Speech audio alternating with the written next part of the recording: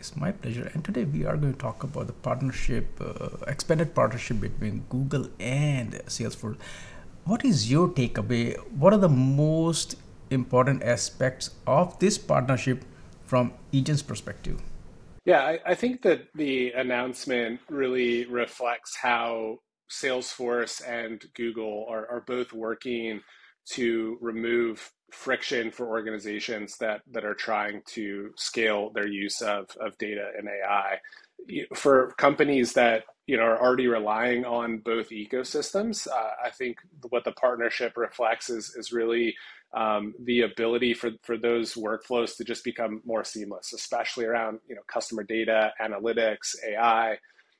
For companies that may not be using Google Cloud today, I think it makes it a lot easier to leverage some of the just really incredible capabilities around generative and predictive AI and some of the other products inside the Google Cloud Suite to drive customer engagement and experience in a meaningful way. And so for me, the real takeaway from the partnership is both companies are just trying to make it easier to connect insight to action, right? Not always an easy thing to do, and doing that with less technical overhead and more flexibility and extensibility across the ecosystems. What does this partnership mean for those organizations who work with both of these technology leaders, particularly as they are accelerating their use of AI? There's a lot in the announcement of the partnership, or kind of the expanded partnership, that the companies have kind of been partnering for a while.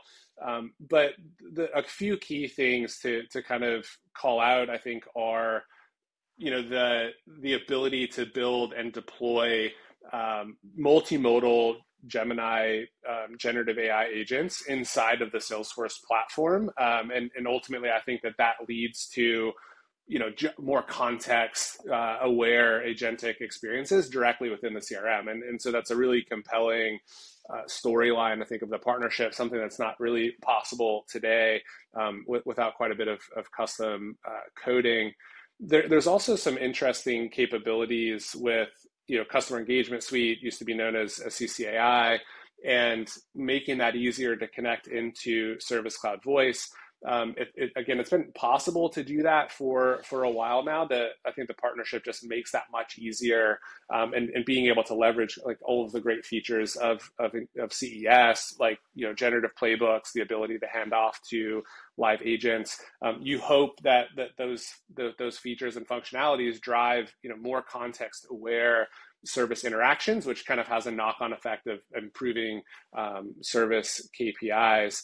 I think when there's other elements in there about integration, tighter integration between Tableau and Looker. I think that focus is probably around semantic modeling, and we're not just looking at it from the context of doing things with Google data inside of Salesforce. That's certainly a piece of it.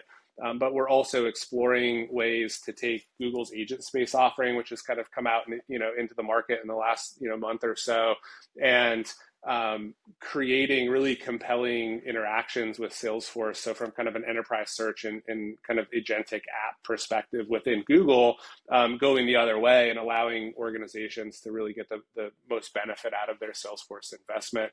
And I see a lot of the partnership as building on some things that have been in place for the last year, 18 months, around bidirectional zero copy architecture between, Salesforce Data Cloud, which enables a lot of this partnership on the Salesforce side, and BigQuery, and being able to bring Vertex models into Salesforce Data Cloud. And so to me, you're starting to see a really compelling picture kind of come into focus on how the organizations are looking to work together to help their customers drive meaningful outcomes, and really improve whether it's retention or revenue or customer service, but really drive impactful results in those areas.